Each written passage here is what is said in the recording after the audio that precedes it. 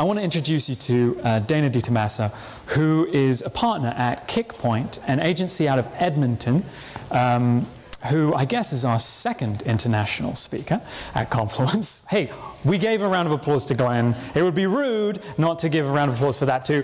Second international speaker. She bridges the gap between digital and traditional. A brand is really at the core of what she speaks about. I saw her speak at MozCon 2 years ago, and she just killed it. And I was sitting there just with my door open, loving what she was saying. So much so that afterwards, at the after party, I kind of went up to her like kind of a dorky English guy and said, oh, that was really good, it was my favorite one. And at that point, Confluence, you know, I think it was still a twinkle in Daddy's eye, honestly. And I had never dreamed that she would be here, but it is with great pleasure that I invite to the Confluence stage the final speaker of today, Dana Ditomaso. Thank you. Good afternoon. I heard it's a little steamy up here. You guys okay? Yeah? All right. It's nice and cool in the speaker room, so sorry. We can all troop down there later. So if I ask you, what is your brand? What comes to mind right now? Everybody in the audience. You're probably thinking about, you know, your logo, or maybe your like nice letterpressed business card. We have one of those. Or maybe it's like your social media page, or this cool illustration that you did, or a piece of content. And for sure, it includes marketing, but your brand is more than marketing. Your brand is all of these things. Your brand is the speeches that people give on stage that represent your company. Your brand is your products that you sell. Your brand includes things like your billboards, your letterheads, your publications, the emails, how your invoices go out from your accounting department, the way that people feel when they walk into an event that you're holding, the way in which your apps, how long did they take to launch? How long did they take to load? Are they frustrating to use? Is it a slow internet connection? Oh, that's not our fault. Kind of is. I mean, think about how Instagram got around that particular limitation. They did a really good job of that. It's a way in which you handle your public relations. It's the things that your CEO says that might make you feel a little bit gross about using Uber, for example. All of these things are part of your brand, whether you like it or not. And so as marketers, we need to think about all of these things. There's my first Canadian about of the day. There will be many more. Enjoy them while you can. I really put it on extra for you guys. So people will say to me, well, Dana, you know, like, I can't control how the vehicle department drives their cars, or you know, the customer service department, that's out of my hands. So part of what I want to talk about today when I'm talking about your brand is how do we get all these pieces together and working in harmony to drive a stronger brand. Because humans, bless our poor little reptilian brains, we really like consistency. We like things to be matchy-matchy, right? You want to have a matching outfit. You want to have things that feel consistent. There's a reason why chain restaurants are so popular. You go into one, and you know that it's going to be the same. And even, you know, you're talking about the hipster district, you know, even when I pick, say, hipster restaurant, you have a picture in your mind. There's now a brand associated with hipster restaurant. There's a chalkboard, there's charcuterie, there's some guy behind the counter with who's bartending, and he's got his sleeves pulled up, and he probably has like the wrap thing around his sleeves, and he's wearing one of those old-timey aprons, and he's got a big mustache, right? Like that's hipster restaurant. Now that is the brand of hipster restaurant. And because we go there because it's comforting, because of the consistency. We don't like surprises. And Yelp exists and has helped to bring back the independent restaurant movement so that we're still having a surprise without having a surprise. It's that consistency that's coming back into our lives. And so marketing works when it feels right. Marketing that drives sales feels good when you engage with it. It's setting the right chord to the market that you want to attract, right? Like even the Old Spice ads, which are ridiculous and over the top, and everybody likes them, but it feels right for the brand. But if they had gone from like Old Man Old Spice to now, that was a difficult transition. when they first put out those ads. If they went back now, people would be confused, possibly scared. And I think that that's part of what's become of their brand now. They had a really difficult transition to make, and they managed to do it quite successfully. And now they're creating that consistency in their ads.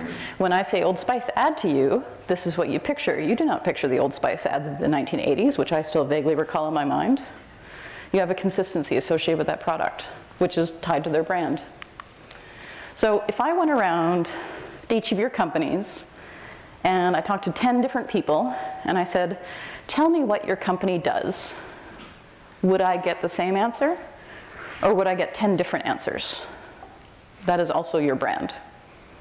And I would actually encourage you to go back and do this fun little exercise at your company. It's also kind of fun if you get like a friend to call in, random people at the company, and ask them questions.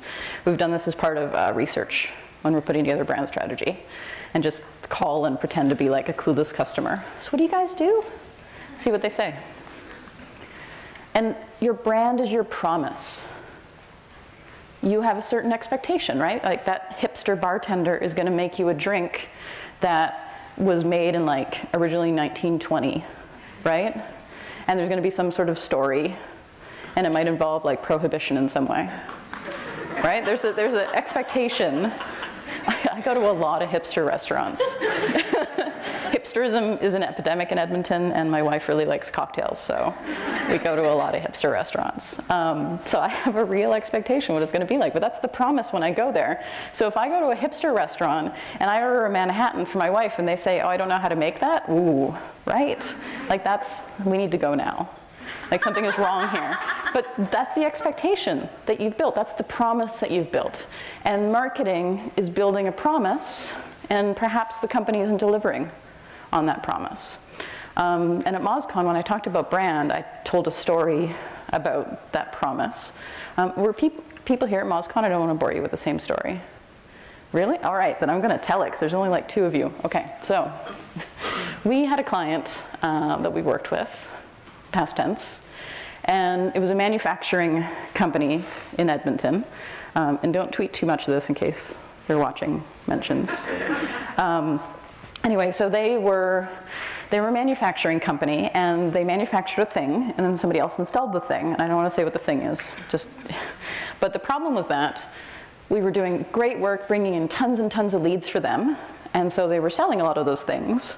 But then when it came time to install the things, horrible, like massive problems, huge bad reviews, was not a cable company or internet company in some way, although that would be a really similar metaphor to this, right?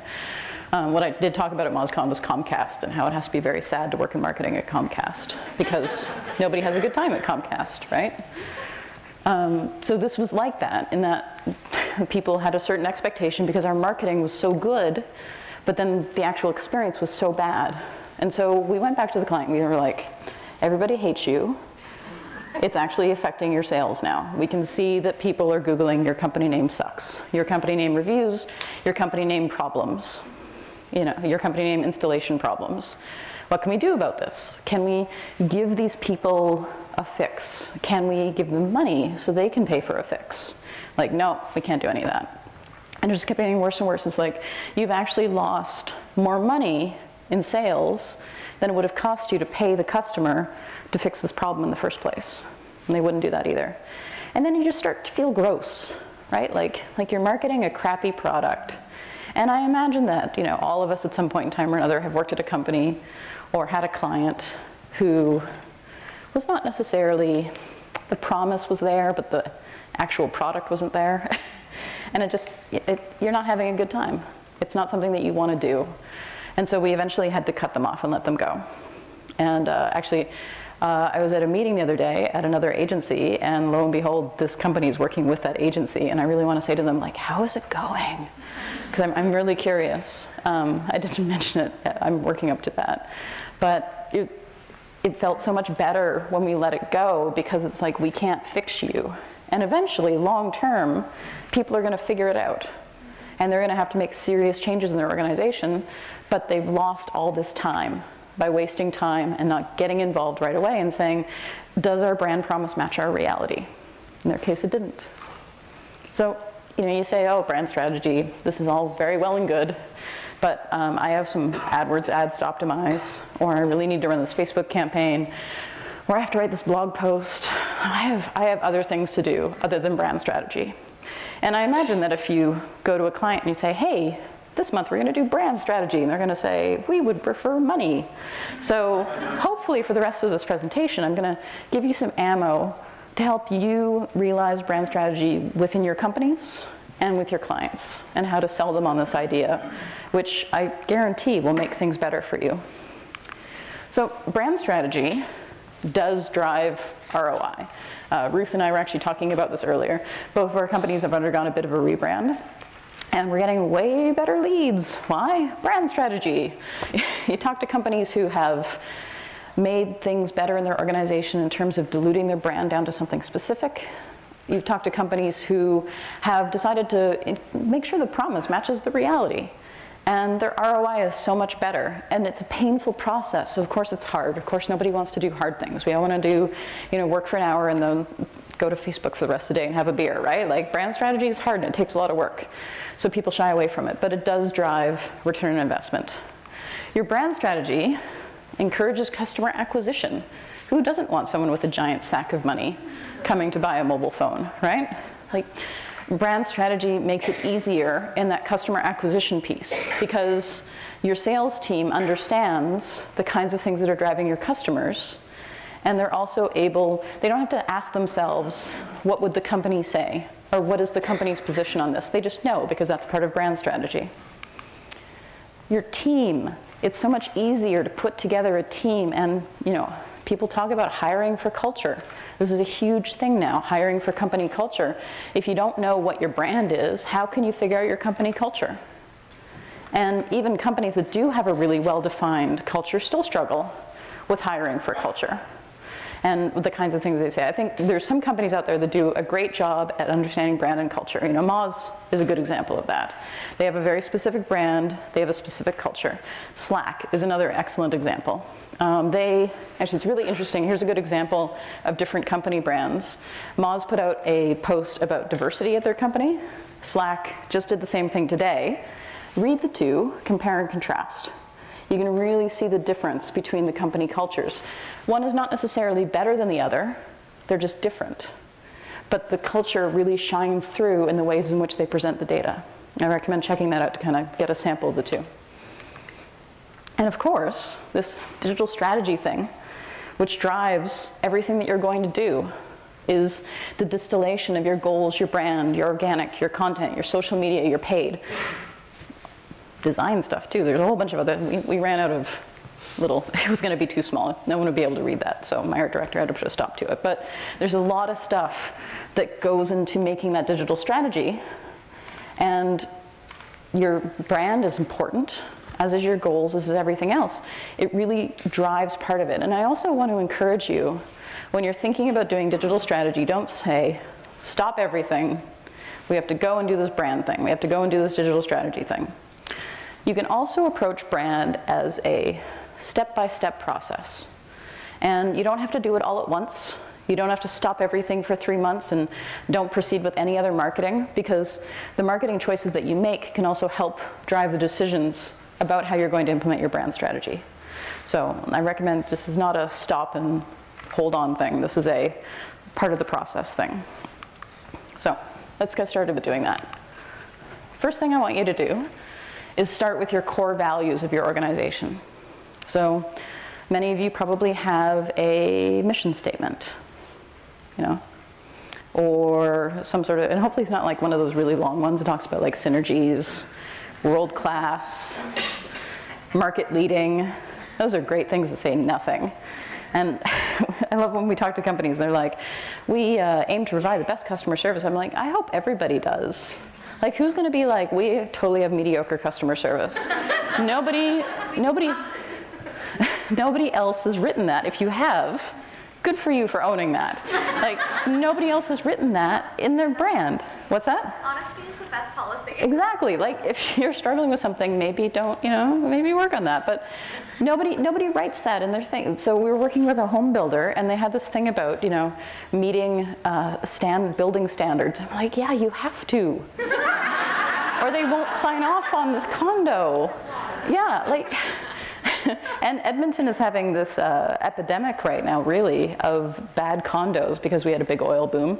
And so all these builders came in and built a lot of crap condos, and then there were a lot of problems with leaky condos and everything else. And so talking about the fact that you meet standards is a thing, but really I want to know like extra things, like is it going to burn down? Like am I going to get kicked out of my place for 12 months while they reseal the envelope, the building envelope? So there's ways to express that without saying meets code, which is a basic standard for existence.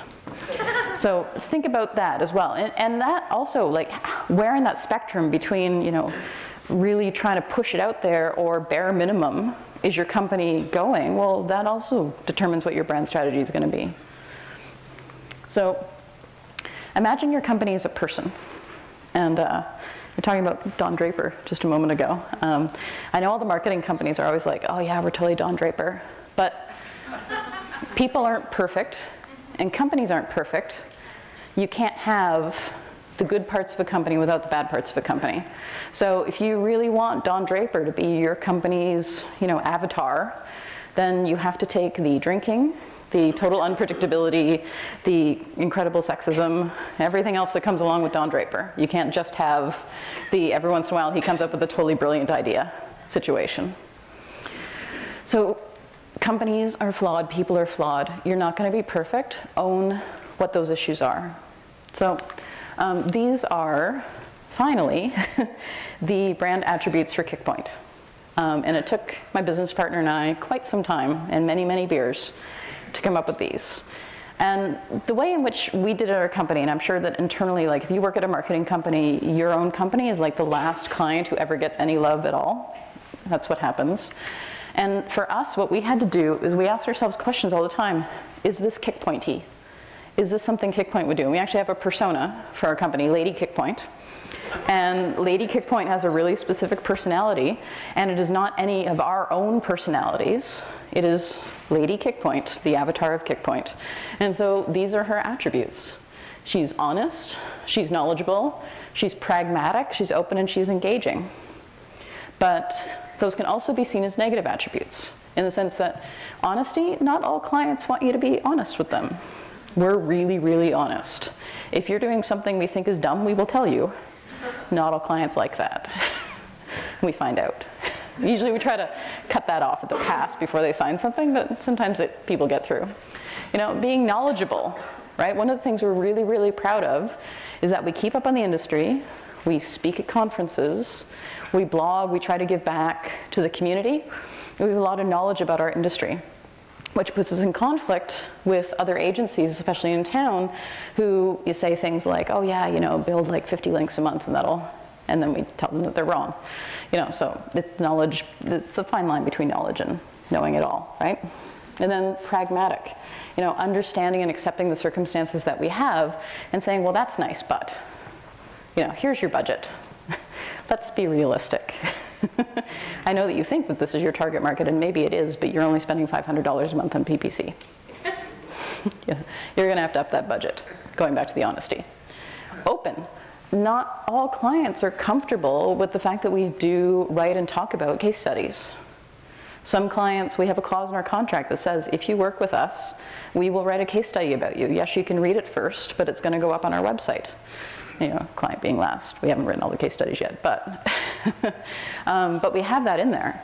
And so that's part of our openness, and it's part of what enables me to be up here on stage and talk about the different things we've done with our clients. It's part of our culture.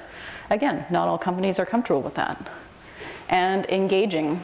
We kind of harass you a lot. So some clients, and if you work in-house in an agency, you'll know this, some clients are like, I'm going to give you money, and then you give me marketing, and I don't want to talk to you. Right? Those are not good clients for us. There are other companies out there who that is great for, and I'm happy to refer them on. That's one of the first things that we ask. So now we've begun to define what makes a good Kickpoint client and where Kickpoint is the best at working with this particular type of client. So for your own companies, as you start to define these brand attributes, you need to look at the positive and the negative of how it could work out for people.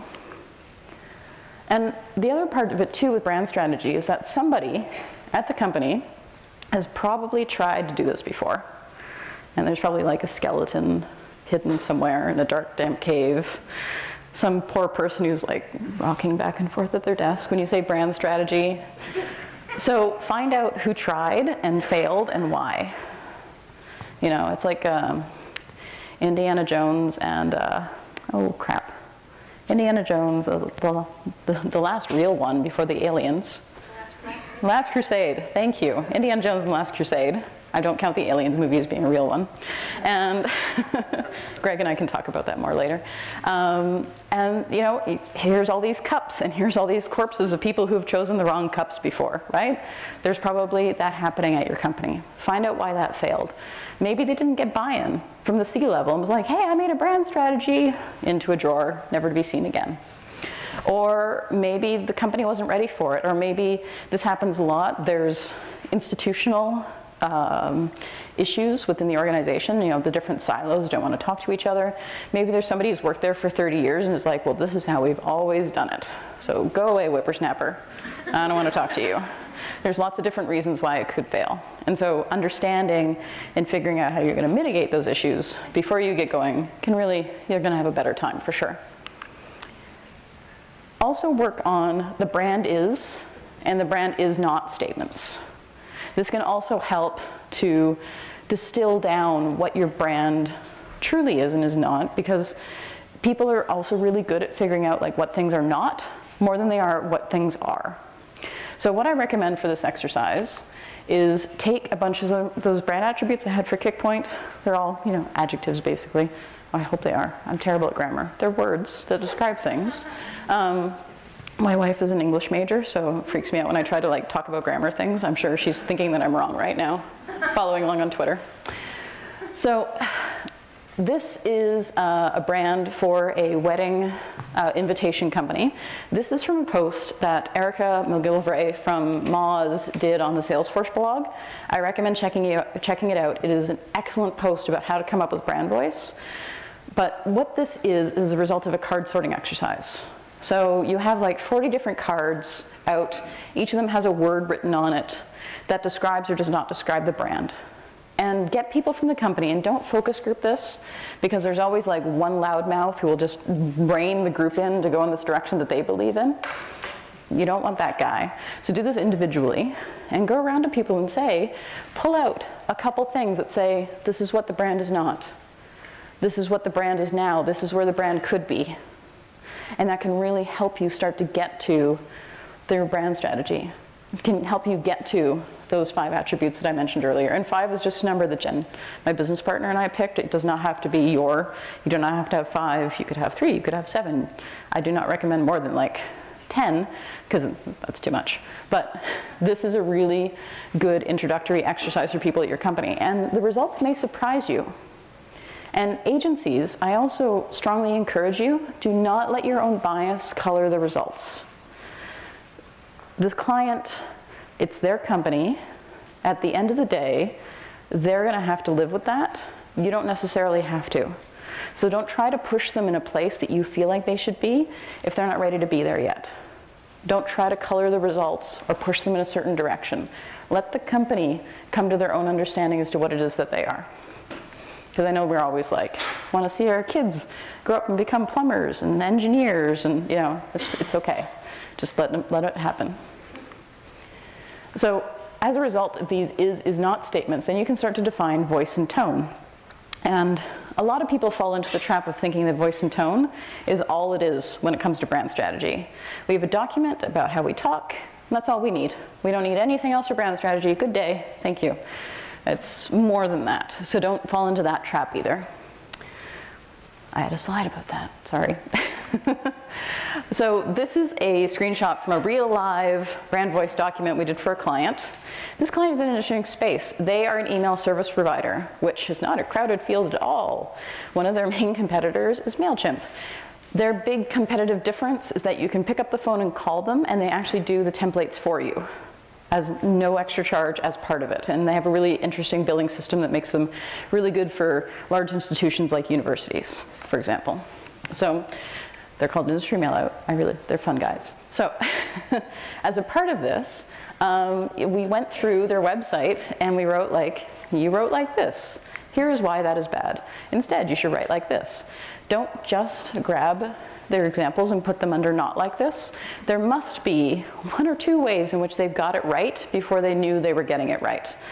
Because really, there's nothing a client loves more than a document that says you're wrong, you're wrong, you're wrong, you're wrong. So try to have some positive reinforcement in there as well. But try to lay out what the issue is. You know, this consistently wows customers. Like, that made us roll our eyes pretty hard, but this is why. Instead of just looking at it and saying, oh, this is crap. It's like, no, you have to explain why that is bad. Because they don't know. And so our brand voice and our foundation documents really helped us come back with this and saying, here you go. And they took that right away.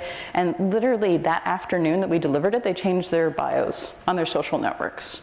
And they started rewriting all of their content. And they started tweeting in a different way. It was immediate. And so it's amazing to see how quickly these changes can get implemented. They were hungry for a brand document. They just didn't know that that's what they needed. But keep it simple. There's a, you know, with the brand document that we delivered to Industry Mailout, that was like 3 pages in total.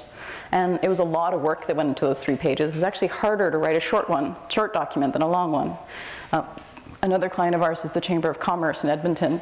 And we gave them the brand document and it was 3 pages and they're like, you forgot to print some more pages. We're like, nope, that's it. And I think like they had a little tiny heart attack because they're used to making these huge documents. You know, like their policy on minimum wage is like 40 pages long. It's like, but this is our driving document for our organization. I'm like, yep, no one else is gonna read it if we make it any longer. That's how long it is. And that was tough for them. So keep it short, keep it simple, keep it digestible. You don't want it to be so gigantic that it ends up being this dusty PDF as in a file somewhere that nobody ever opens. And speaking of which, no more PDFs. We are digital, PDF is a print thing. Stop it. We have strong opinions about PDFs. I particularly hate PDFs for white papers, especially if you're like 50% of people are using the internet on cell phones. PDFs are crap on cell phones. Why do you do that, you know? So try to make it, if you can, make it a microsite. Make it a subdomain off of your website. And then it's a living document. The government of the United Kingdom, their style guide and brand guide is not a PDF. It's actually a website that anyone can go and look at. Same thing with MailChimp. I believe Buffers is also totally live. These are really good examples of what a brand guide can look like when it's a live website. So, all that being said, okay, I'm doing good on time for what I have left. How do you sell this to your client? And how do you sell this to your boss? Because they're kind of the same thing. You know, it's your client is in some ways your boss, and your boss is in some ways your client. So I'm going to go through some tactics that you can use to go back, and I'm sure at least one of these pain points will be something that you've noticed. And if wrong, you know, talk to me. I'm here tomorrow as well. Talk to me, and I will definitely help you come up with a plan to sell this when you go back to work. So, small companies, tiny little companies, are founder-driven. Until you have a brand voice, that founder is the face of the company. And making that transition from the founder taking a step back, the company growing to a point where the founder can take a step back, or even the founder, this personality can even halt the growth of the company. So an example I have of this is a personal trainer that I know. And his personality is so tied with the brand that nobody wants to work out with the other trainers at this company. They only want to work out with him. And there's only so many hours a day he has for that, in addition to running the company. So it's really stagnated the kind of growth that he can have. So founders, bless their hearts, you know, myself and my business partner are one. Sometimes it's hard to divorce yourself from the company. The creation of Lady KP, or Lady Kickpoint, is part of what helped us divorce us from the organization and really helped it grow. Big companies need direction. Really big organizations are scared, and they don't necessarily want to change things, and they feel like it's a lot of work, and so things just stay the same, and they end up floundering. And there's a lot of fear when you're talking to big companies. about these sorts of things. They get really, really scared. So try to dig in as to what those fears are and then address them individually. You don't think so-and-so is going to be on board, how are we going to handle that? It's too much work, how are you going to handle that? We just redid our logo, go back to what a brand is. There's lots of different things you can do to try to, it's a longer process, but it is worth it in so many more ways than it is with a small company. And without brand strategy, your company doesn't know what it's doing. It doesn't have a plan, it's just doing stuff. It's like saying, get me more traffic, but your website is terrible. It's like you just spent all this money on mobile ads, but your website isn't mobile friendly, right? You're just going to stagnate. You're not doing anything. You're literally wasting your money. And what separates you from your competitors? This is another good question to ask. Without a brand strategy, what makes us different? This is especially true in a really competitive industry like it was with my client, the email service provider. What makes you different from MailChimp? And they knew, but they weren't expressing that. They could articulate to us what the differences were, but they did not express that in any of their documents, in any of the ways in which they talked to people. They were basically trying to be exactly like MailChimp in their communications. There is a MailChimp already. You do not need to be that company. And maybe you're losing customers due to bad brand alignment. Maybe, you know, it's like if you get a phone call, if Kickpoint got a phone call from somebody, and all we got were phone calls from people that said, I want to rank #1. I'm like, well, there's lots of companies who do that. What about, you know, your brand and bringing together digital traditional? They're like, I don't care about that stuff. Like, then we would be doing something wrong in our brand, that we're attracting the wrong kind of customer. And we call this marketing debt, in that you're wasting your time with clients who are never going to sign with you, who are bad clients. You're actively losing money as a result of these kinds of people contacting you. So don't waste your salespeople's time. Get a brand strategy. Only attract the clients that matter. Is service dealing with angry customers? Going back to the manufacturer and how they had so many angry people. Isn't your life so much better when you're not spending half your time on the phone with service people getting yelled at? Your turnover will go down. Everyone will be happier in general. Like, your life is going to be better. And coworkers who aren't team players, well, how can you define who a team player is if you don't know your culture, which is a function of your brand strategy? Not being a team player can just be code word for we're not all friends, when really, until you have that brand strategy and that culture that comes from that, then you can start to understand what really makes a team player in your organization. And again, marketing without purpose, without a brand, without that strategy, you don't know the purpose of your company. You don't know what your company's promise is, so how are you expected to market to that? You can't. Brand strategy fixes all of these things and more.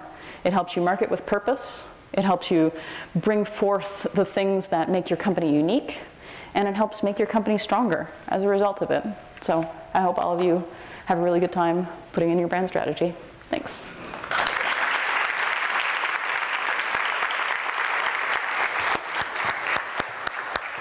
Dana, thank you very much.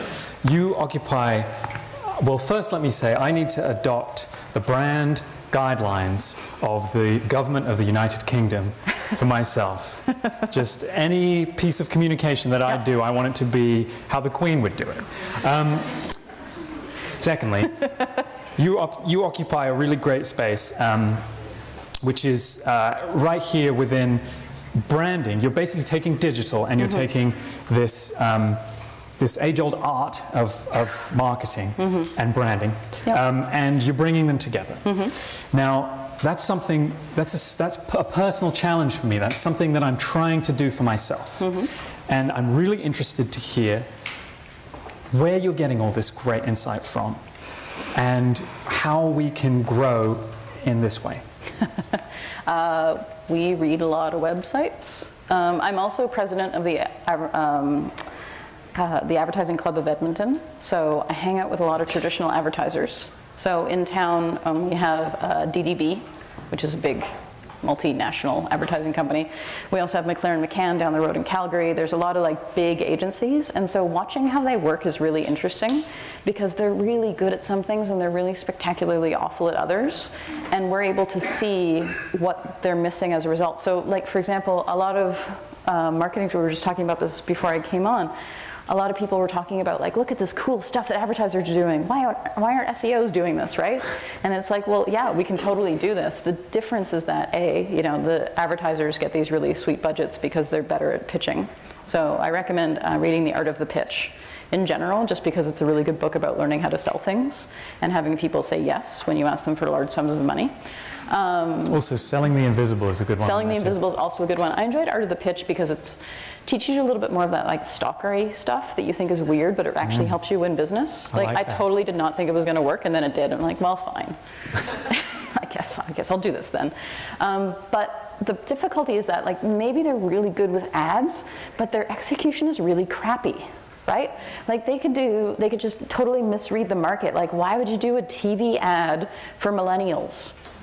Right? Like, it's just, they don't have cable. You know, maybe they're watching like TV at a bar if it's sports, but other than that, they're on Facebook, right? Or if you're marketing to teens, like advertising aimed at teens that's on television, you are doing it wrong. You're literally wasting your money, right? You might as well just take a client out to lunch and you get more results out of that. And so they misread the execution on a regular basis. And so I think that one of the things that as digital marketers to extend into this realm is that you can making great creative is not rocket science, right? Like it's very much, a lot of the advertising agencies are like, don't look behind the curtain, right? But good creative directors, good art directors, good copywriters, all of these things are accessible to us. There probably are good creative directors, who aren't necessarily thrilled with what they do, but you need to bring focus to what the result is going to be. And so that's the difference. And an advertiser said to me once, good creative gets results. And I was like, yeah, just magically. Like just on its own, good creative gets results. And I disagree with that statement because I feel that execution is the part that's underrepresented, and what we are really good at is executing. If I say to you, okay, so I want to market a yoga vacation in India to women, like you're already like, okay, so this is the Facebook group. This is the Facebook ad I'm going to put together. Here's the interest, right? You just need that solid creative. You know where to put it. It's the creative part that's missing. And you have the data to prove that it worked or it didn't work. Yeah, and you know the answer to this question. So you don't have to talk about things like impressions or reach or any of those metrics that we know are crap, that people use on a regular basis to try to sell the stuff that's happening. That is awesome, by the way. Actually, well, and you mentioned you were at my MozCon presentation 2 years ago. That was about reporting. It was not about brand at all. And so I would recommend, it's a free video, if you look up the MozCon 2014 videos, and I would recommend watching that one too, because it can really help you figure out how to report in a way that makes your clients, A, stop talking about rank reports, because rank reports we all know are crap, and 2, can help you start to get the clients to understand what metrics matter and what don't. So you shared with me at Kickpoint, you've recently onboarded a creative director.